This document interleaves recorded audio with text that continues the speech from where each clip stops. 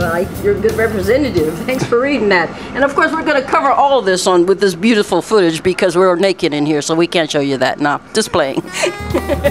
Sexyfuel television right here. Well, right now we're doing a merger with a gentleman, and we'll let you know later who that is very significant and owns a big part of a ethanol and sugar industry. He will be helping us to push this project right through, and that includes the launch of the corporation. Mm-hmm. Some of the main things that we need to do right now in the process and practically finishing is locking in of the lands.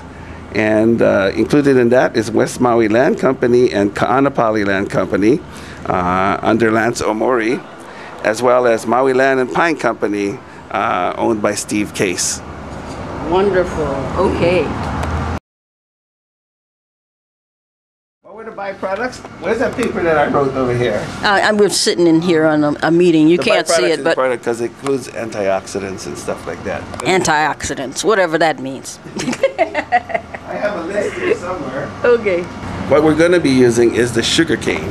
Okay. And the process we've used is leading technology, and the cane itself is a new strain that produces a whole lot more sugar, so therefore a lot more ethanol. Mm-hmm. And the byproducts are also really important for us because included in that is refined sugar, specialty sugars. Also, we plan to put out a proprietary product, an antioxidant that's going to be in the market very soon.